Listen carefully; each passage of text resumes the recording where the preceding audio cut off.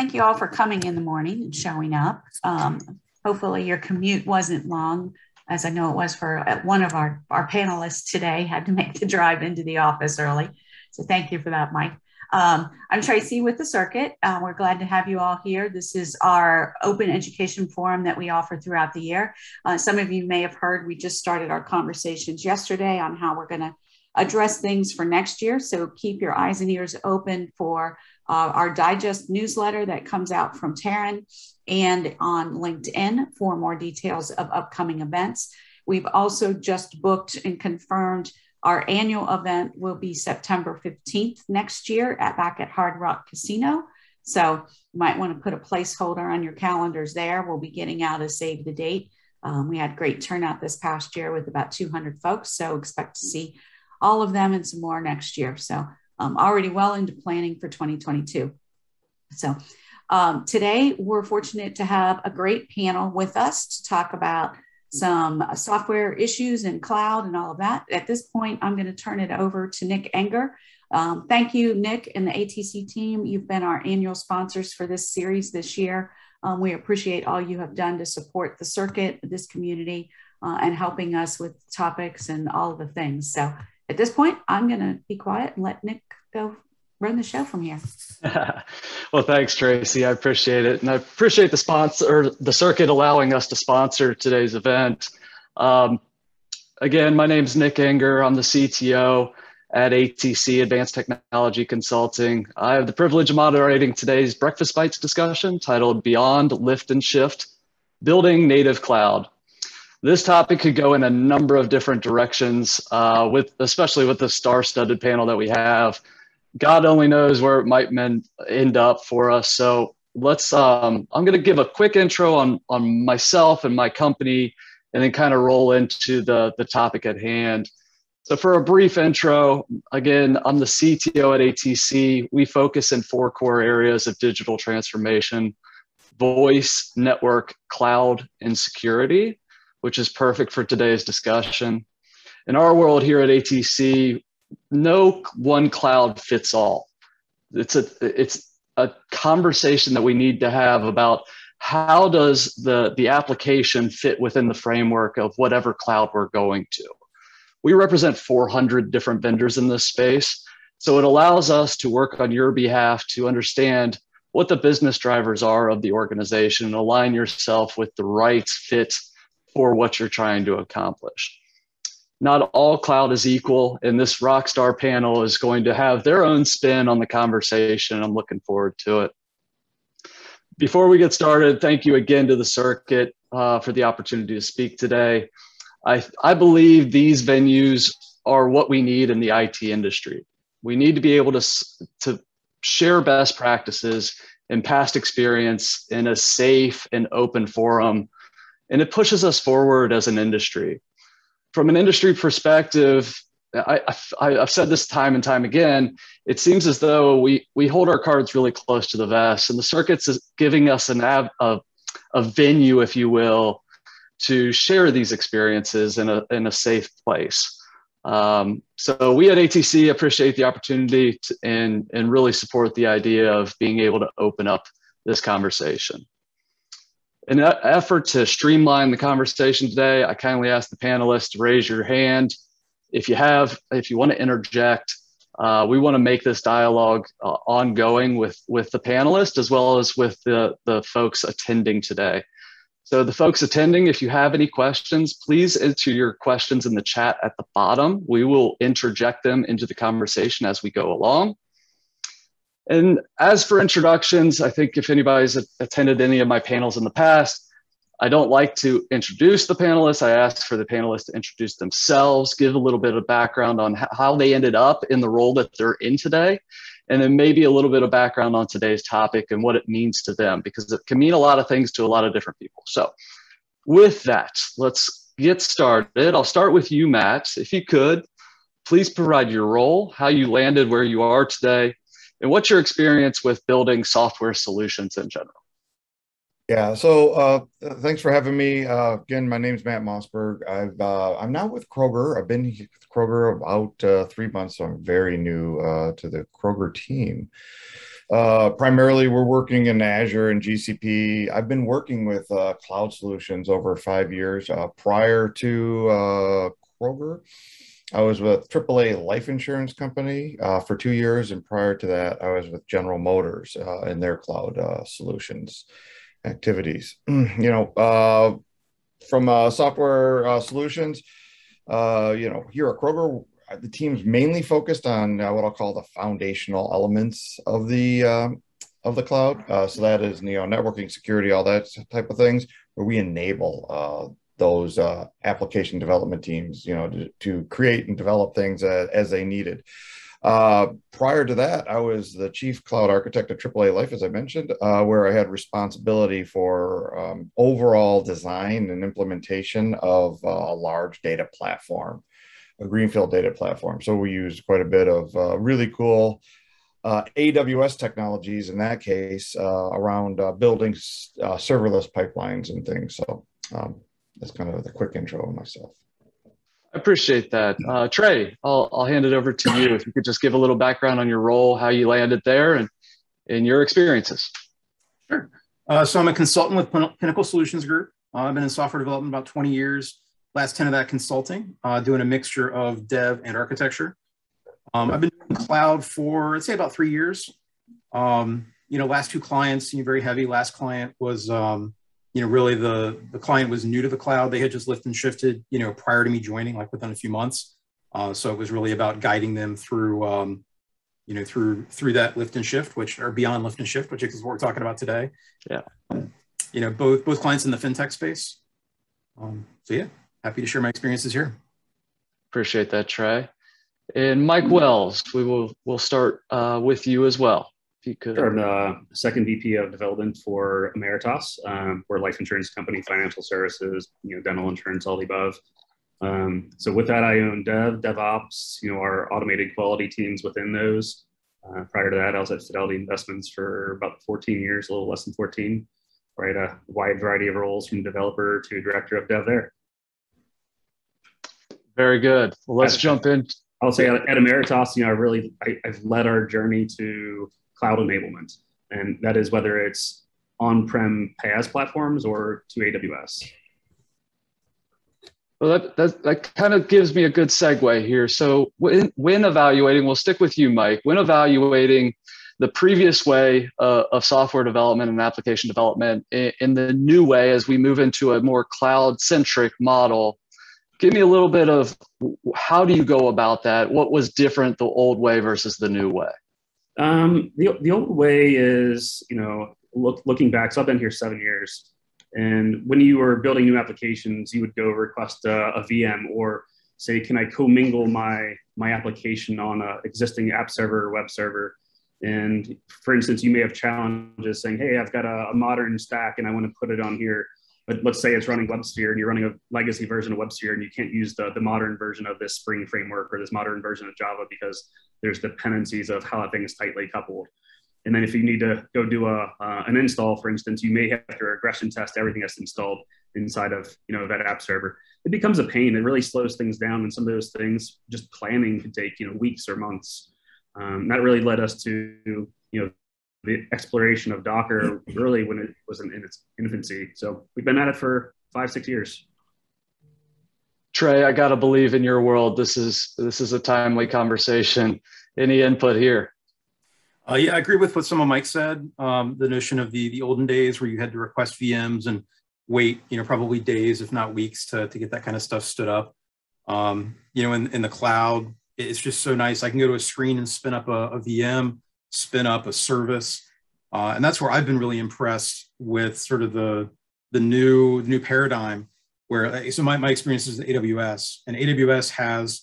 I'm sure you can do, like EC2 instances to do kind of traditional VM level management, but you can spin up like managed databases. You can spin up, managed clusters for, Redis or Elk Stack, any of that kind of stuff. And to have that just at the touch of your fingers, whereas previously you would have had to have kind of a team stand that up and maintain it, is just, huge. I think game changing. Matt, anything to add on your side? Time to market. Yeah, go ahead. Yeah, so as I think about it, I'm a big proponent of infrastructure as code. So as you start to think about the cloud and the changes and differences from the old way to the new ways, you really start to think about the cloud as a software-defined data center. So you literally need to have that developer mindset to really employ and build out a data center in the cloud, from all the way from, hey, building out the network stacks, all the security groups, up to spinning up the appropriate cloud objects and artifacts, whether it's a database, serverless compute, or traditional, IaaS compute on a VM. Talking more about that, moving apps from on-prem to the cloud, can either of you, any of the three, give real life experience? Like, give me an example, give me an application and walk me through the process of that evaluation. I don't think it was evaluation of the application. I think it was an evaluation of, we wanted to move faster as an organization. So I don't think we really started with an app. I think we started with really the realization of, if we need to increase time to market, looking at what's on our horizon, if we had to follow the old processes from a SDLC, it wasn't going to work, right? There were so many things coming down the horizon where we had to change our processes. And that's really where we started, building, containerized apps, and we went all in. Yeah, we tried that. So one of the examples after after the lift and shift, where it was kind of on VMs, because it was lift and shift from Metal. There was a new solution that came down the pike, or new application, and we had recognized a lot of scalability issues with the current stack, and so we went and looked at sort of the native solutions, and the Lambdas, Cognito, sort of that stack, sort of a reference implementation architecture, was very, very powerful, and in particular the solution being developed on behalf of one of their partners. It wasn't really known how far it needed to scale. And that's where Lambdas are really good at being able to scale from low to high without much thought, and made it a really good option for that solution.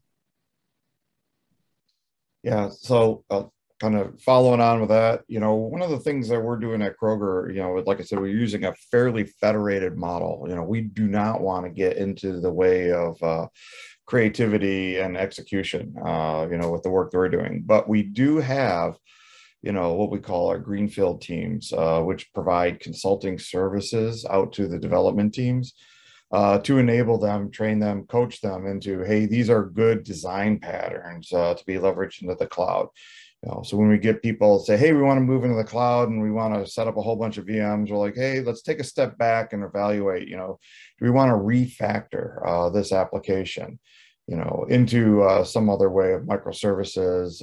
And then, what would be the PaaS platform that we want to put it on? Is it some sort of .NET service fabric, or, some sort of Kubernetes clusters running our Docker containers?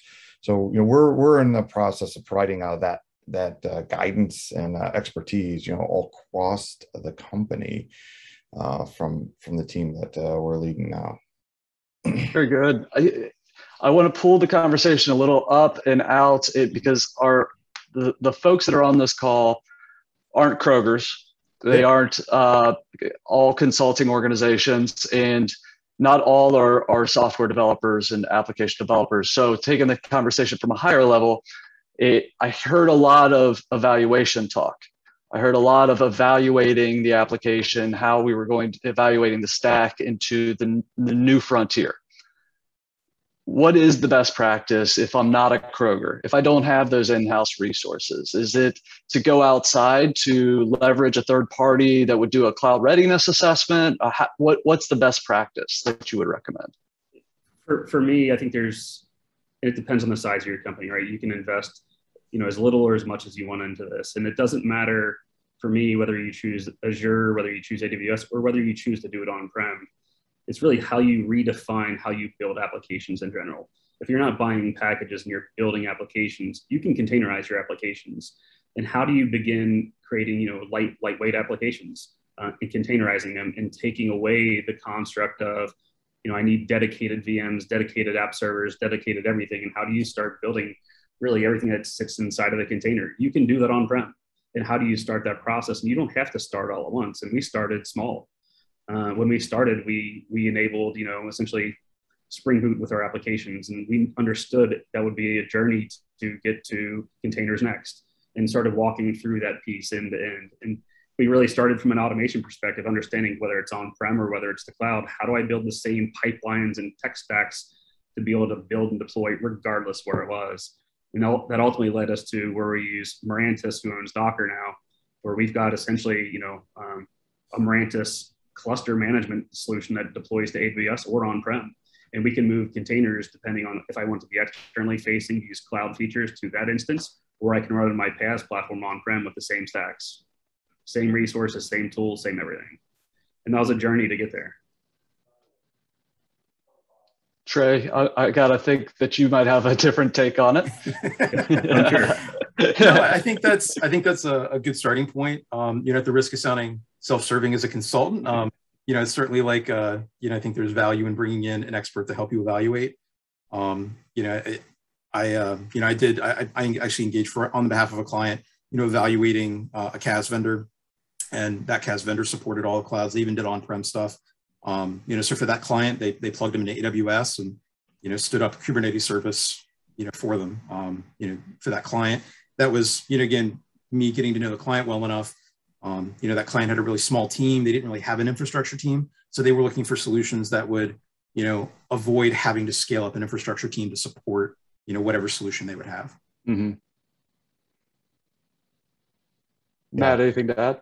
Yeah, I'll add a little bit, definitely agree. If you're just starting out, understand and be purposeful with, what you're going to do. I'd recommend you bring in some experts, from the outside. So you learn quicker, right? You don't stub your toe as much, learn from other people's mistakes and those best practices. Also invest in your team. Make sure they get the appropriate training, make sure they go to the right conferences, really invest there. And again, start small, right? Don't try to move an ERP application to the cloud as your first foray. That might be hard. I'll tell you for a fact, it is hard. So, start with something smaller yet meaningful, a web form or something to that effect.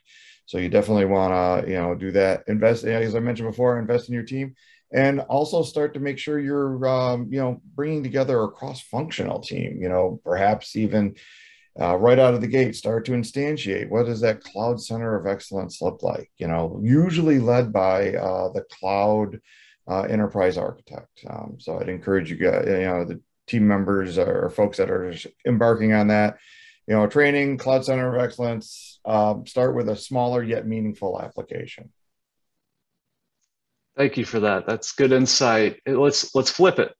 What are the gotchas? What do we need to look out for as we go through this process? What are the pitfalls that we need to avoid? Probably real life examples in your guys' world that you've had to overcome in the past. And we'll go back up to Mike to start that conversation. I think you've got there's a bunch, right? I mean, the resources are key. I think you've got to make sure you provide the adequate time and training. You're going to run into challenges. There's going to be things that you have to go solve that you didn't account for while it's already in production. You're going to think through things, think through your ability to tear it back down and start back over if you forget something. Cost is key. Plan out your cost. Costs come from a variety of pieces. Do you need to run your software? Let's say you've got non-production instances running. Do you need to run them 24/7? Do you shut them down? You're going to be charged for them every time they run. Does that change the stack that you choose? Do you use Lambdas versus do I just run an EC2 instance all the time? Your deployment methodologies, making sure that you can automate everything is key. Logging is key. Storage, networking, certificates, all those different things are the challenges that you've got to go plan for that can just, they can eat up hours and days and weeks. And I think the bigger one is just data exfiltration. If you need to move stuff back out of the cloud, back on-prem, plan for that. That can become, overwhelming. Trey, any gotchas that you would share?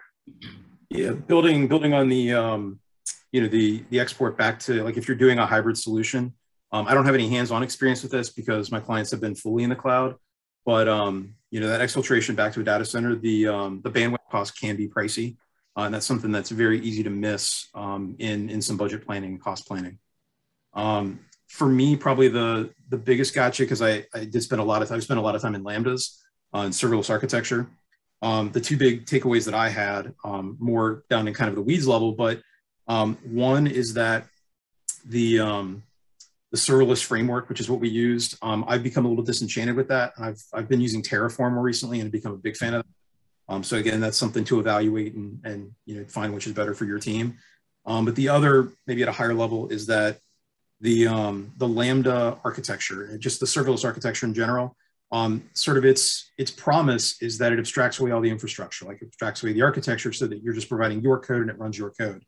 I think the reality of that is, while it does that, you still have to understand that architecture, because when performance starts to become an issue, you really need to understand, what it's doing so that you know how to build your code to fit into that lifecycle.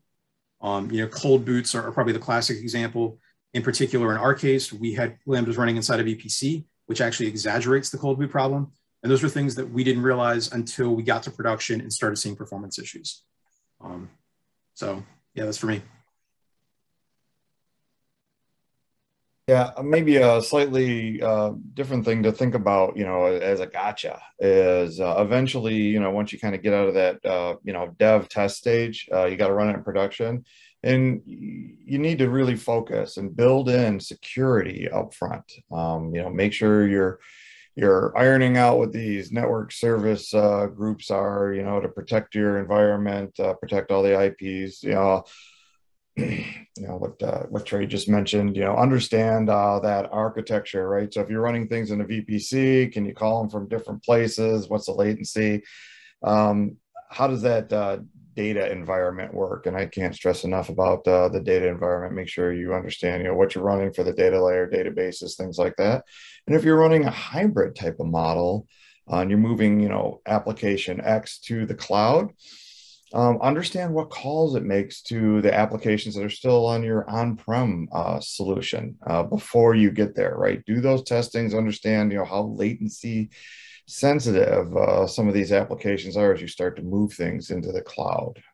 Those can be a real showstopper kind of late in the game. So you need to understand and do that engineering up front. I think Matt, if I may layer onto one of the pieces that he just said on security, and it just depends on the stack that you're using. If you're building containers, for instance, I would say the metrics into your containers, right? So you can get container sprawl, and how do you understand what versions of Java are running in your containers? How do you understand what operating system your containers are running on? All those have potential vulnerabilities in them that need managed and patched. And thinking about those metrics and how you're going to pull those metrics out and how you have the life cycle of patching those, that can run away from you pretty quick if you don't get in front of that. That should be part of your planning. Absolutely. I want to dovetail onto what Matt had mentioned, and our friend Kevin Armour brought up a question, who's a former panelist of CommSpark. What type of apps lend itself to serverless, loosely coupled type apps? So maybe Matt, you could speak to that first, because I think you mentioned a little bit about that. So what types of apps lend a lot of different use cases there, really, what I'll say is kind of these mid-range type of applications, that are going to have somewhere, not thousands of transactions per hour, but maybe, more in the line of hundreds of transactions per hour to run there, because, there are limits to the serverless capabilities there. Particularly, I'm a little bit familiar with Lambdas and things like that, probably not as much as Trey, but so you got to watch that and understand how that infrastructure works under the hood, as he mentioned earlier. You can, what I love about the serverless and Lambdas, though, is you don't have to constrain your developers to say, hey, you guys can only program in Java or Kotlin or Python. That really opens up developers to program into a programming that A, they like, and B, is going to help them deliver that business value faster. Things that probably aren't great fits are super high transactional things, into serverless capabilities. The other things that I love about serverless capabilities would also include things that only run once in a while, right? Why run a whole VM 24 hours a day to run that capability? Sure, you can, spin up spot instances and things like that to run that capability, but then you've got more infrastructure management, start, retry, stop type of things that you got to focus on with, spot instances on VMs. So things like Lambda help take away some of that overhead and knowledge. So pretty exciting stuff. Trey, anything to add there? Yeah, I agree with everything that Matt just said. Apps that are more infrequently used or maybe more business cycle. Like the main Lambda app that we built was used about half the day because it was just kind of a coast to coast business day. So we were only paying for the half that we were using. I'm especially a big fan of using Lambdas for like non-API. It's good for API, and I don't want to make it sound like I'm not endorsing it for that. But for things like event-driven architectures where you're dealing with topics and queues and things like that, those event-driven architectures I think thrive in the Lambda space because the Lambdas are just such a natural fit. The notion of Lambdas being able to trigger on API calls just as easily as queues topics or other things. I think are just a very natural fit for that architecture. Mike, anything to follow up on? Not on that one. Okay, very good. He did have a follow-up. So app or a microservice, what would you recommend and why? I don't know if there's anything to add there. Microservices, in my mind, mean different things to different people. And understand from the purest of microservice, why do you need it, right? Not everything belongs to that. There's a decent amount of overhead that can come with that around. If I've got let's say something that's doing a file pull, looking for something, moving into a processor type of a piece. If something happens to one, how do you have the circuit breaker to make sure things, can actually stop the process? There's just a lot to think through before you go down the purest of a microservice, and you can add a ton of overhead and a ton of complexity unnecessarily. So I would say understand why you're trying to go do that. Yeah, I think that comes down to the question of where do the workloads need to reside and how do you go about that evaluation process? I'll open that up to the floor. It's just app architecture, right? You have to understand what's your inputs, what's your outputs, and understand just what's the capacity of that thing. And there's a reason Netflix and people have microservice-based architectures based on volume, how they have to split things out and process data. Not everybody needs to take it that far. Yeah, I would agree with that. I think it comes down to the notion. I mean, I think one of the big claims of microservices, while it means different things to different people, one of the goals is to be able to scale independently of other parts of the application. So kind of at the one end, you've got monolith, where if you want to scale up a particular segment of that app, well, you're having to duplicate that entire app over and over again, even though you really only need that one particular vertical to scale. I think at the opposite end of that spectrum are, Lambdas, because at that point, like somewhere in the middle, you might have more of containers and kind of normal apps where you can still split them out separately. But you're still like a cohesive unit, kind of in a multi-threaded type of capacity. Whereas when you go all the way to the other end with serverless, you have each instance of that Lambda is its own application. It's completely isolated so instead of dealing with multi-threaded, you are completely isolated and there's no overlap between them. Think of it like a container instance running a single request, which it actually is that architecture under the covers. But it all depends on how independently you need to scale things, because when you get to that level, well, you can totally scale, the throughput or the scalability of a particular endpoint, not just a domain, for example, like a container would. Yeah, when I start to think about app versus API or microservice, I start to think about it. Hey, is this need to get called, from another external application or set of users, right? In that case, definitely, all about getting that set up as an API, via microservice. Things like you get into, hey, I need to do some transformation of data. From point A to point B. Hey, yes, serverless architecture, works real well in that particular case, but it's more of an app and not an API, right? So if you need the overhead of an API because you've got to, enable it and present it externally, for sure, yeah, definitely want to do that. If it doesn't need to, then perhaps just smaller segments of code running in containers or serverless infrastructure would be a slightly better approach. So I want to go back to something that Matt brought up a couple segments or a couple questions ago. Two items. One is security, and then two is managing expense. So let's start with the expense conversation. How do we understand the expense going in, and then how do we manage the expense from an operational standpoint? And I'll start with you, Mike.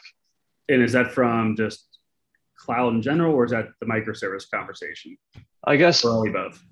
Both, yeah, because I think that the conversation, we keep going very narrow, and I think I want to stay a little bit higher for the grander conversation. When I look at anything, whether you're building cloud or microservices or packaged applications, when you evaluate something, it's what's the cost to what I call plan, build, run, right? Plan is my ability to architect and design it. What's my cost around that? The build piece is, what do I need from an engineering perspective to go build that? That could be software expenses, that could be hardware expenses. And then the run piece, what do I need to go run that from a cost perspective? So I try to look at it in all three of those dimensions, and cost, I would say cost contain each one of those, and how am I going to make decisions around those? And not everything needs to be, gold plated or silver plated or bronze plated. And you've got to make those decisions as you pick to go down whatever journey you're going to go.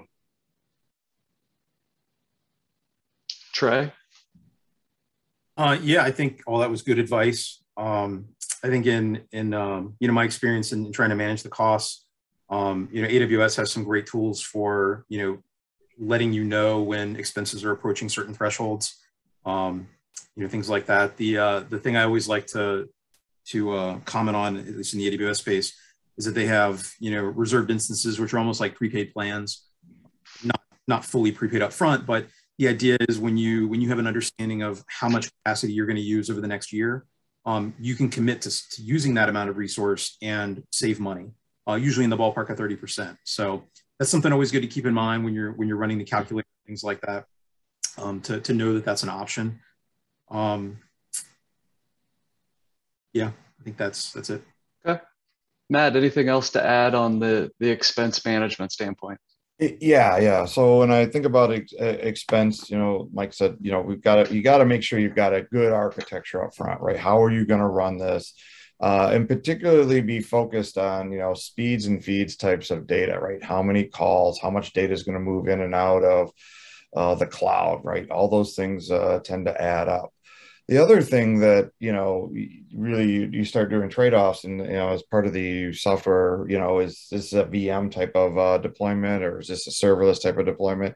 They can have profound effects on the cost. The other thing to think about, and I'll say, start focusing on it, what's the return on investment, right? We brought it up a little bit before. If you want to, deploy a Microsoft SQL Server on a VM, right, you're still responsible for all that patching, all that maintenance, all that security and engineering, right? How do you do the backups, everything? As you start to think about, hey, maybe leveraging a managed SQL instance in, say, Azure, you take a lot of that engineering, a lot of that operational overhead off the table. So where you can, you may want to consider starting to leverage PaaS instances, because instead of doing all that engineering for yourself in your data center, you can offload it to the cloud provider, and they've already done it for you. And it works out pretty well in a vast majority of cases. So, I'd encourage you as a total cost of ownership, really start to think about, hey, what does this take in the way of, engineering effort? Because people can be a little bit expensive on the engineering side, right? You can't underestimate, hey, it's going to take 3 weeks to engineer this new SQL release. Plus every month I have to patch it, right? And that's going to be, another 2 or 3 days, right? Ongoing perpetuity of maintenance costs. So, investigate and deliberate on your leveraging of these, platform as a service capabilities from the cloud providers. Yeah, and maybe it's just me. I don't like surprise bills. I want to know like expectations going in and what that ongoing operational expense is going to be. I don't want a surprise. I do want to build on something Matt said though. Go ahead, Trey. With regards to trade-offs for ROI, so different companies go into or look to the cloud for different things, and I think one of the important trade-offs to consider is maybe acknowledging that you're going to spend a little more money, but to transform the business and get that ROI in the form of time to market. Being able to develop faster. That's something Matt touched on with, like doing a managed SQL server, save 3 weeks of design time and just use that managed solution and, point and click upgrades rather than, weeks long planning to do an upgrade, that kind of stuff. Yeah, I want to just chime in on that a little bit. I think we have a hybrid model of, I would say, our data center deployment where we have AWS and we have on-prem, but we build, I will say, cloud native applications on-prem on our Docker clusters on-prem. And if we can choose to use and extend certain features within that to AWS, we push it there too. So I think there's just a piece there where you can get the best of both worlds and potentially contain your cost by, having a hybrid solution using the same build processes. So we're pushing probably 1,000 containers on-prem. That's not even our cloud piece.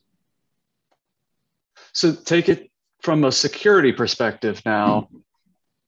Not only as we evaluate during the shift and shifting to the cloud, but post-shift, so beyond the lift and shift, how do we continue to evaluate the security framework around those applications?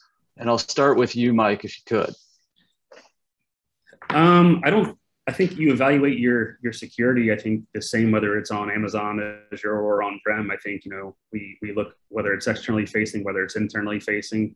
And we look at it from, do I design it where I need to pen test this application, pen test the API? Do I look at the network security pieces of that, the server security pieces, the operating system? Do I look at inside the containers? For us, it's all about incorporating pipelines for security, right? So we pull things as far left as we can into our pipelines, our build practices, and have security constantly running against them. And that's whether it's pen test running, that's whether our build practices have, static analysis, STAT analysis, whatever else is in there, Qualys running against things. We pull it as far left as we can and report and build that into our processes for remediation. But we could spend hours and hours on that. I'm not sure where you want to go on that. Otherwise. That was a perfect high level answer there. High level, you have to look at everything, right? And I think you contain it externally. You put a little more rigor around it. Internally, you put maybe a little less, right? Where you don't do things, right? Am I going to pen test my internal based applications? Probably not. Am I going to have firewall based rules for my internal based applications? Maybe not. External, for sure. Do I have the same pipelines for internal apps versus external apps regarding static analysis, things like that? Sure, everything's the same. That answer right there is why I love the circuit and I love the breakfast bites, because you just lifted up the curtain a little bit. You could see in a little bit. The cards are a little further away from the vest. I appreciate that, Mike. Trey, Matt, anything to add to that? Yeah, I'll say Mike covered it a lot. Security is probably its own deep dive, multi-week conversation. Yeah. But the one thing I'll just add in is work with your security team right out of the gate, right? Don't wait, build in security up front, engage those folks, get their requirements, train them, right? You do things a little bit differently in the cloud than they're used to in the data center. So, make sure they're, getting the appropriate training and they're getting to, these conferences and things like that, so they can learn and stay, up to speed on all the new and emerging threats that security and hackers bring. So. Trey, anything to add? I think Matt and Mike covered it, I think. The identity access management is probably the thing. When you do the lift and shift, you're probably dealing with more, server level kind of traditional security patterns. But as you build into those, serverless or managed solutions, identity access management is going to be your bread and butter. So important to get that right. Focus on, granular permissions, resource specific if possible, those sorts of things.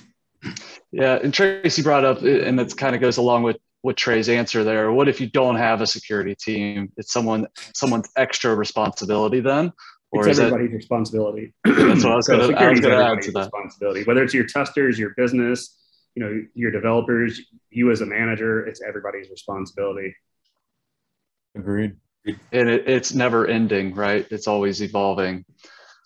So let's take the conversation from a governance and QA process. How does that change within the cloud platforms versus on-prem?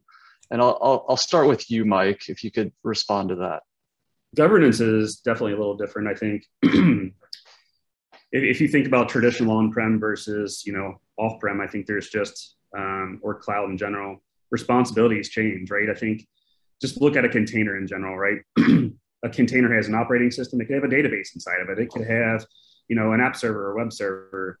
In a lot of organizations, different teams used to manage those pieces, and there was governance structure around, here's the app server you're going to use, here's the web server you're going to use, here's the database that you're going to use.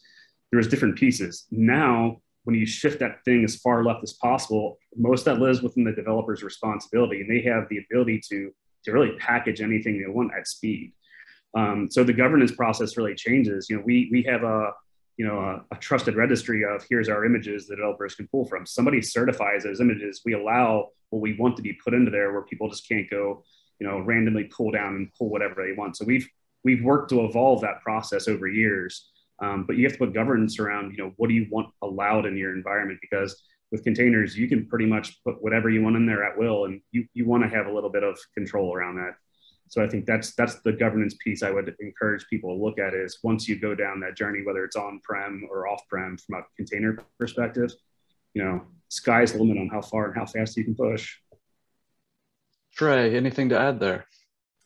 Yeah, so on the governance side, AWS has some really nice tooling for, you know, monitoring and even honestly applying certain governance policies to resources within the system. Now, of course, that's going to be limited to, you know, the sort of the native services. You know, they can't be looking into your EC2 instances, for example, as you might expect. But you can go in and say, like, I want to make sure that all topics are encrypted. I want to make sure all databases are encrypted, things like that. And it can spit out a report. And then you even have an option to push a button and say, I want to make them all encrypted, and it'll just force it. So you can get as, you know, as lax or as strict as you want to get at will. Yeah. The QA side, I would say that from my, you know, observations and experiences, that I don't think QA was forced to change their processes, but I felt that they felt empowered, like they gained new options. You know, the classic being able to spin up and tear down test environments to run, you know, unit test suites and things like that. Very, very powerful, and that's something that, you know, was a little lacking, you know, pre-cloud.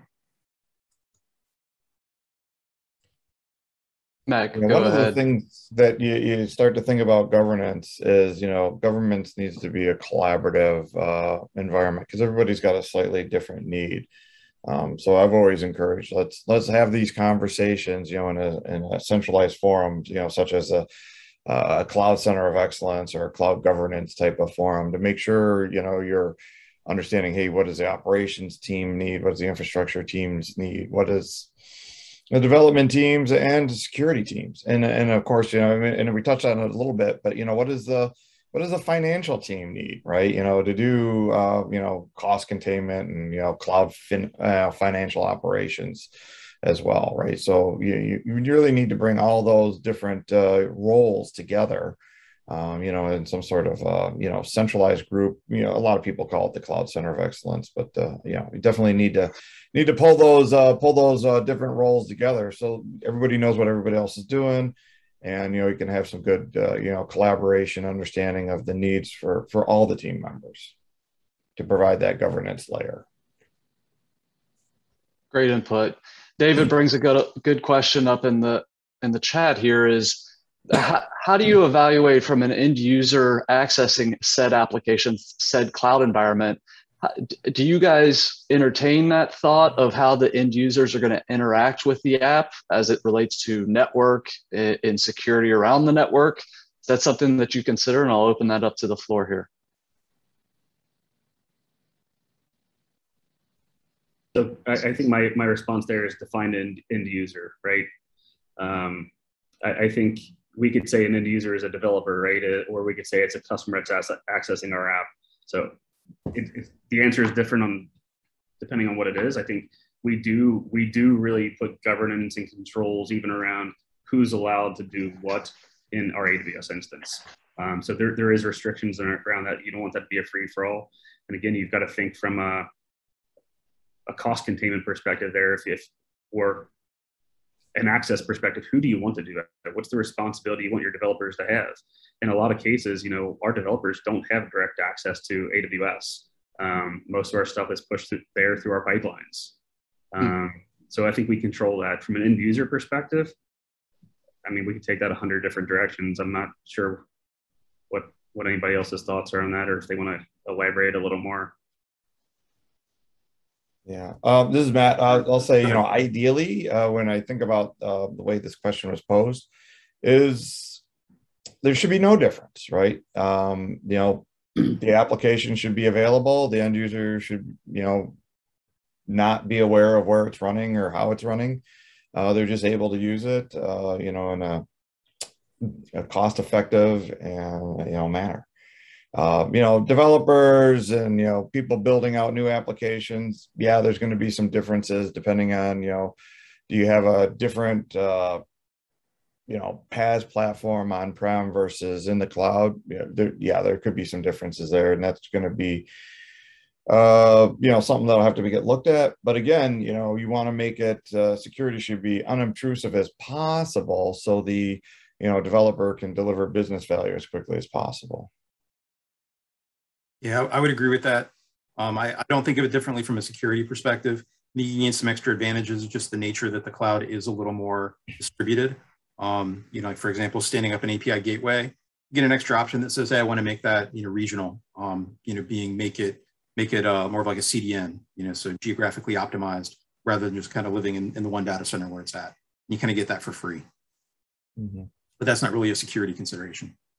Yeah, very good. Great feedback, guys. That's all the questions I had. I want to thank Matt Mossberg, Trey Howard, Mike Wells for being our panelists today. I'll hand it back to Tracy. I think you were going to facilitate the Q&A. So I appreciate everybody being a part of today's conversation. Thank you very much. Thanks for having me. Great discussion. I think we had some good questions that came through the chat that were addressed throughout the session. I'm not seeing any additional questions that came here that we weren't already. Thank you, Bill. What about cloud diversification? That's one I've always had. How do you know which cloud? The big boys versus local, smaller, regional, private, the big boys against each other? I could take a shot at that one. I think, again, it depends. What problem are you trying to solve? I think the other piece is understanding where you're at and where you're allowed to recruit geographically is key. If all of a sudden you're trying to find some smaller base cloud, do the resources exist in your market to recruit that if you can't hire remote workers? So I think understanding your talent pool and your geography is key. Understanding, what services that are unique to one of those that you would want to use. I think in a lot of cases, you want to figure out how do you not become bound to one cloud provider and your ability to move, right? So do you design your applications where you're portable and you're not bound to one? In a lot of cases, there are things that are unique to each cloud provider, but the core of your applications, if you can make those a little portable, might make you a little more effective long term. Trey, what are your thoughts on that one? Yeah, I would agree with that. I think it depends on what you're trying to build for. If you're looking to build for, redundancy of cloud providers, spanning, Google and AWS, for example, that's something that certainly can be done. I know that there are some, Active Directory solutions that will bridge that from like an authentication security perspective. I've not been a part of that before, but I definitely agree with the notion of, even if you stick with one provider, which I think is pretty common, keeping yourself portable, make deliberate decisions about if you're going to embrace a particular technology or service. What does that do to you from a vendor lock-in perspective? Matt, anything to add? Sure. So if you're a smaller organization, having multiple clouds is probably not a great idea.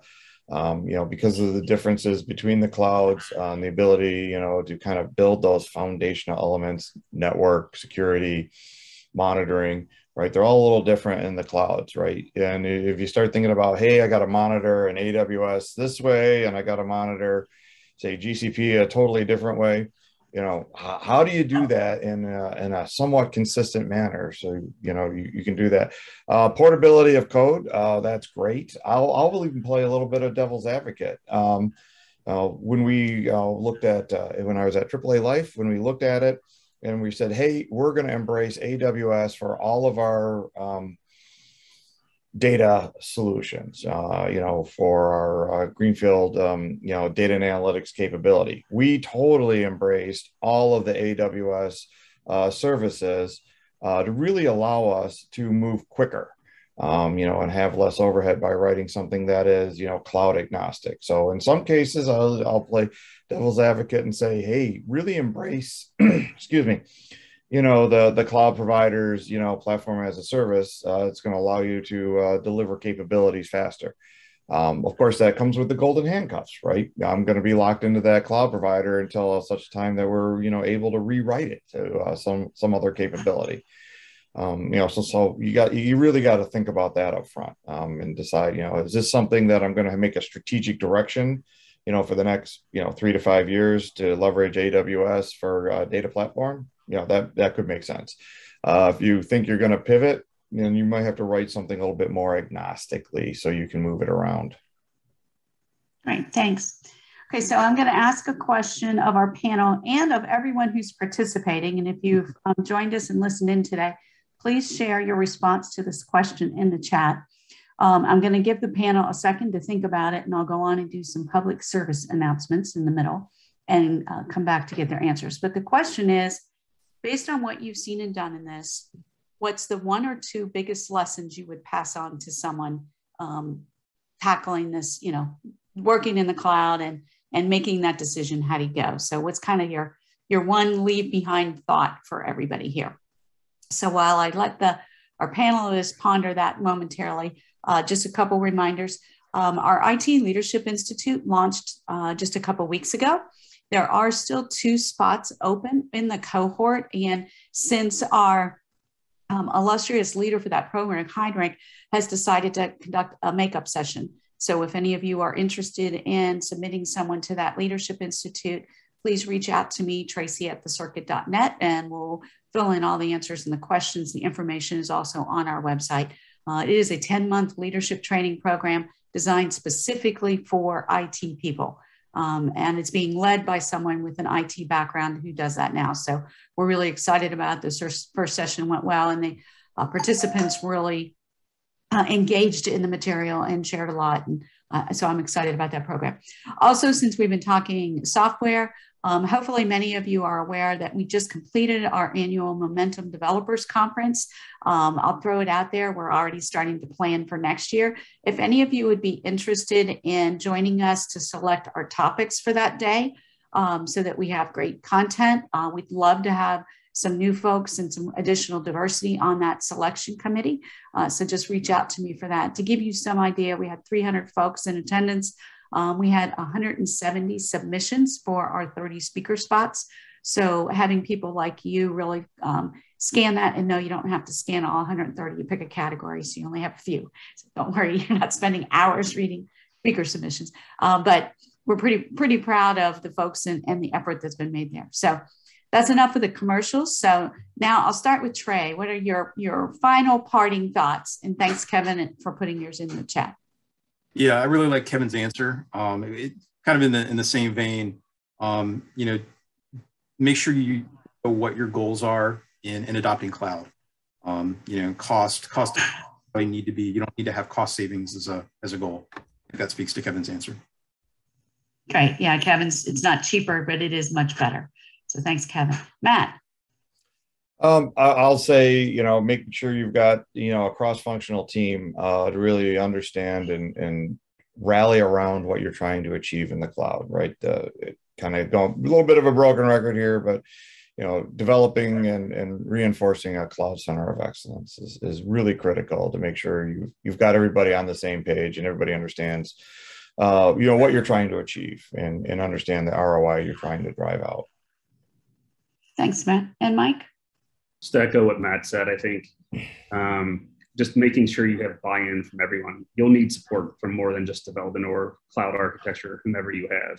You're going to need people from a storage perspective, a networking perspective, a security perspective, your executive buy-ins. You are changing your processes. So I think having that cross-functional team for buy-in around what that vision is going to be it's the most important thing. Great, thanks.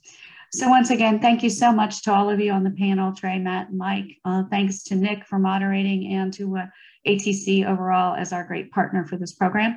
We look forward to seeing all of you back on our December session, which will be over lunchtime. So keep your eye out for the information on that and more to come. So thanks again, everybody. Have a great day. Thanks, you too. Thank you.